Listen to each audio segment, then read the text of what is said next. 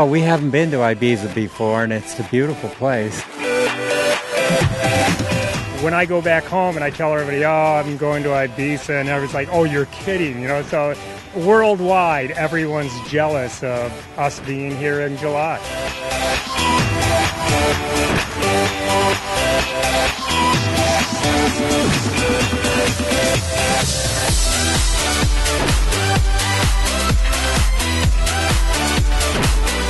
The first ever visit for the 52 Super Series here to Ibiza ends with a victory then for Quantum Racing. The team which won last month in Barcelona wins again in Ibiza. Very, very different conditions here, much lighter, probably wind speeds were averaging less than 10 knots through the whole week. We had 2 races in the first day. We had one day when we actually only managed to get one very light wind race in.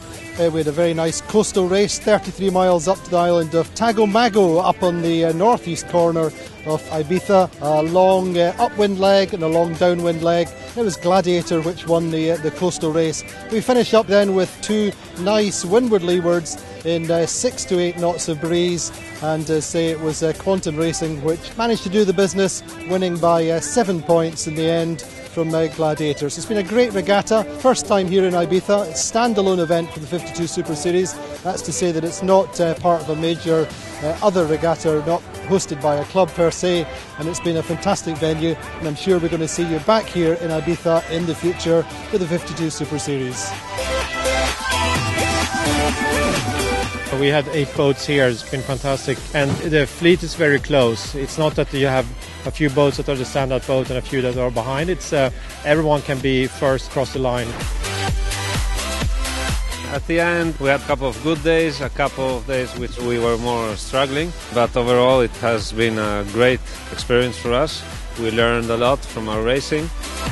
But before the last race we were 4 boats in 4 points, I think, so it's really close racing.